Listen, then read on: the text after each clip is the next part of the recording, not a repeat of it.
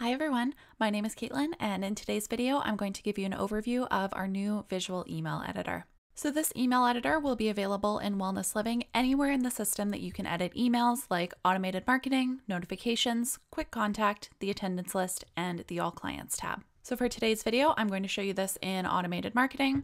So to get here, just click on the app drawer and then select marketing. If you don't have it pinned here like I do, you can always click on view all and then find it under M. So I'm just going to open up our lead capture template and we will create a brand new one. So when you want to use the new email editor, you can scroll down to the bottom here where you would normally put the body of your email, and you'll see that you can still access the standard editing options here at the top, just in case that's what you prefer to use. But to open up that new email editor, you'll just want to click on the visual editor button here. So once this window pops up, you can start to build your campaign. So what I'm going to do today is I'm going to take you through the available options, and then I'll come back and show you a campaign that I built using this editor. So since this email already has some content in it, let's go ahead and select that just by clicking on it. And we'll go ahead and we'll delete it just down at the bottom here like that. So now we've got a completely blank template that we can use to start building our campaign. Anything that you add to this template that you want to delete, you can do the same thing. Just find the piece you want to delete, click on it, and you can click on that trash can icon. So over on the right-hand side, there are some different options that you can click through here for content, blocks, body, and images. So we'll start with content. So in this area, you'll find all the different types of content that you can add. Content in this scenario doesn't just have to be written text. You've also got things like columns, you can add buttons, you can add images right from here, or even options like menus if you want to have some items that you want clients to be able to click on, either to take them to a web page, send your business an email, or dial your business if they're clicking on it from their mobile device. So the really cool thing about this editor is all of these elements here are drag and drop. So let's go ahead and add a heading. So I'll just click and drag and drop it right there at the top, and it just says heading. So when I drop that element here and then I click on it, a couple of things happen. So there's a toolbar here that pops up with some basic text styling options. And then there's also a menu on the right-hand side that allows me to further customize this specific content block. At the top of the menu here, you'll see this smart headings area, and it's got this little green symbol with a few diamonds in it. When you see the symbol beside any type of content, it means that you can use this editor's built-in AI to help you write or reword your text, and in some cases even create images. Let's click on Get Suggestions. Let's say that I wanted it to say something like, "Welcome to Moonlight Yoga Studio." So I've typed in the text that I have, and now I want to make this sound a little bit more exciting with the help of AI. So what I'm going to do with my prompt in there is click on Get Suggestions. And so it'll generate some ideas for me that you can just click on here to add them right into your content block. And you can even change the tone of this. So if you have a few words and you want to have those sort of reworded for you by the AI assistant, you can go ahead. We could choose relaxed maybe. And then that would give us some different options. So maybe we can select that one and it'll insert it for me here. So whether you choose to use the AI functionality or not, you can always scroll down this menu for those additional text styling options. So you can change things like the heading type, the font that you're using, the font size, the color, and even more. You can also change the alignment, nice and simple. So lots of options here to explore. One of the cool things too here is when you're working on your template, you can also preview what it will look like either on the desktop version. So if a client was looking at this on the computer, or you can also look at what it would look like on a mobile device. So something like a cell phone, you would be able to click on the mobile tab and you can actually see a preview of what this will look like for someone that's receiving this by email. So it's a nice way to kind of look at both and make sure that everything looks good. To get back to the main menu, all you have to do is click on the little X here, and then you'll be able to see all of your content options again. So back on the content menu, now you can see that there's that same green icon when you add text and images and buttons. So for any of these, you can use the AI assistant to help you generate content. So let's look at blocks next. So blocks are what you'll use if you want to divide a section vertically into columns. So there we've got one, this one's split in half, so it makes two. And you can also click on all and have a whole bunch of different options as well. So let's say that I want to add a section that has an image beside some text. So I'll choose that block that's divided into two. I'll drag and drop it. And now you can go ahead and select what type of content block you want to add to each of these halves.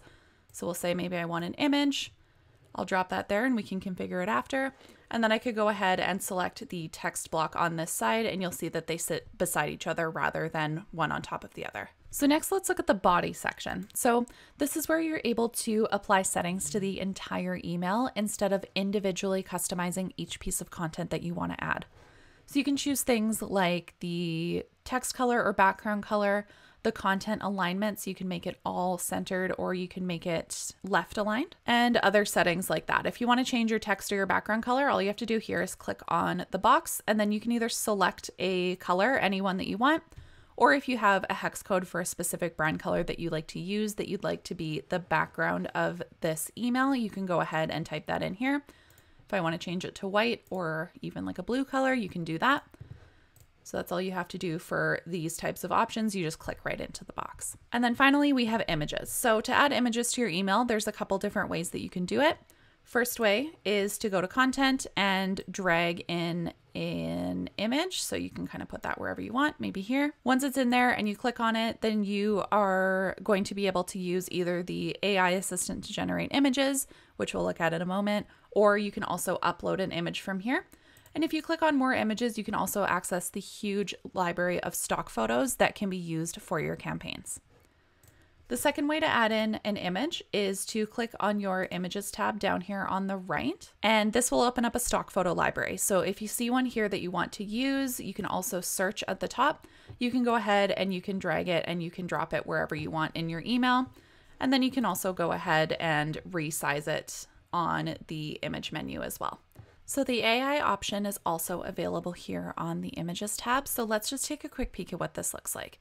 So to access the AI for images, just click here on See the Magic. And then all you'd have to do is go ahead and put in your prompt, and then you would be able to click next and generate some images based on the prompt that you've given to the AI. One of the things I recommend you keep in mind is that the images that are generated by AI are not real photographs.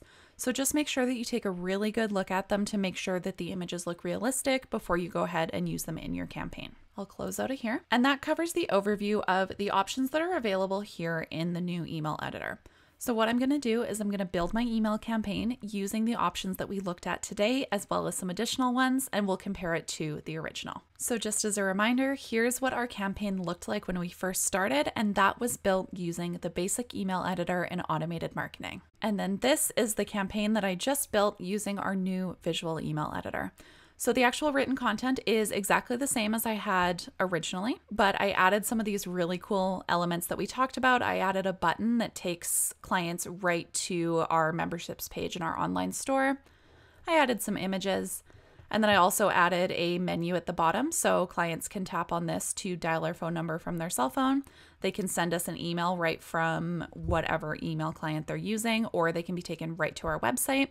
And I made sure to include the unsubscribe link as well. One of the cool things with this as well is that all the variables that you would have been using previously in your email campaigns will still work here. So I made sure to use ones like business name, the email subject, and then of course we always personalize it to our client. So I like to use that first name variable. So once your campaign is built, there's something really important to note here. So in the visual editor pop-up, which is this one, when you're done, you have to click save in the bottom right corner. We'll say, yes, we want to override the existing template. And then when you're ready, you've got the rest of your email send rules and everything else is ready to go. You want to make sure that you hit save again. So this is the point where either your email's ready to go out, or you can always go ahead and make sure this is not activated at this time, make any changes that you want, and then activate it when you're ready. But the important part here is that you have to click save twice in order for your campaign to save when you use that new visual editor. And so this is ready to go. So in this video, we covered some of the elements that are available to you with our new visual email editor and hopefully provided some inspiration for building your first campaign. Thanks for watching, and we'll see you in the next video.